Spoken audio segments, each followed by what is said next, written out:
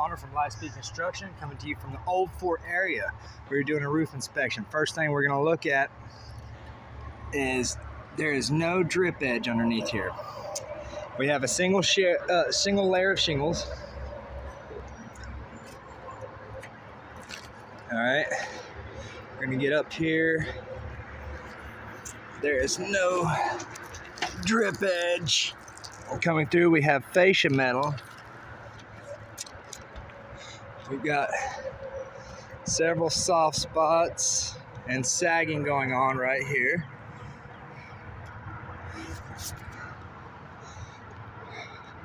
We have an issue that could possibly causing a roof leak with the ridge. There is a hole right here, which makes it concave, which makes it to where the water can get in, possibly run down through the ridge vent, possibly run into down the boards that cause water damage. Got quite a few spots where it's feeling soft. Got some nail pops going on, where it's raising up the shingles.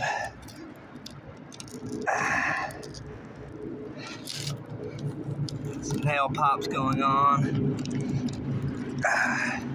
Soft spot hole. Got one hole. We've got another nail pop right here. You can see as it's raising up the shingle.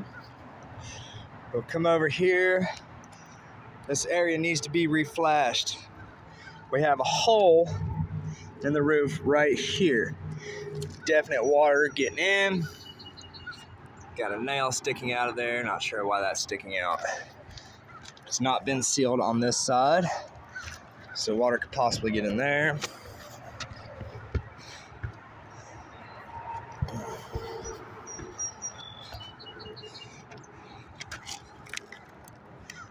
Possible holes coming behind the sealant. So this chimney's gonna need to be reflashed. Over here on the lower section, we got some more issues that are very concerning. Now water is definitely being able to get into that area. Somebody took a shingle, and I'm not exactly sure what they were trying to do there.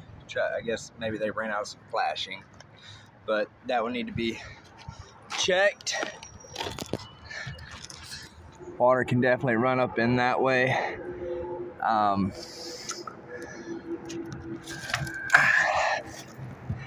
As water runs down, if it's a heavy rain, it can run up under here and possibly pour in under there. The ridge vent is taken all the way to the edge. Generally what we do is we drop this back about 2 feet from the edge so that water can't blow straight into the ridge vent. And we have some more possible concerns right here. With the flashing, there is some holes in the sealant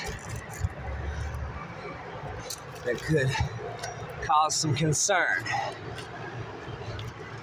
Gutters definitely need to be cleaned out, but that's not too big of an issue. Once again, no drip edge. We've got fascia metal with no drip edge. Holes in the fascia metal haven't been sealed. We've got some sagging going on. You see quite a few areas where it looks as though nail pops are coming through. Every area that a nail seems to be popping up could be an area for concern.